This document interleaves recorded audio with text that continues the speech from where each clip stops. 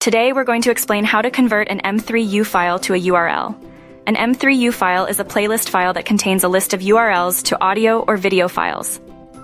You can convert an M3U file to a URL by using a text editor or an online converter. 1. Using a text editor. Open the M3U file in a text editor like Notepad or TextEdit. The file will contain a list of URLs, one per line. Copy the URL of the first track you want to access. You can then paste it into your browser or any other application that accepts URLs. 2. Using an online converter. Search for M3U to URL converter online. Many websites offer this service for free. Upload your M3U file to the website and it will convert it to a list of URLs. You can then copy and paste these URLs as needed. These methods are simple and straightforward. Whether you prefer using a text editor or an online converter, converting an M3U file to a URL is quick and easy.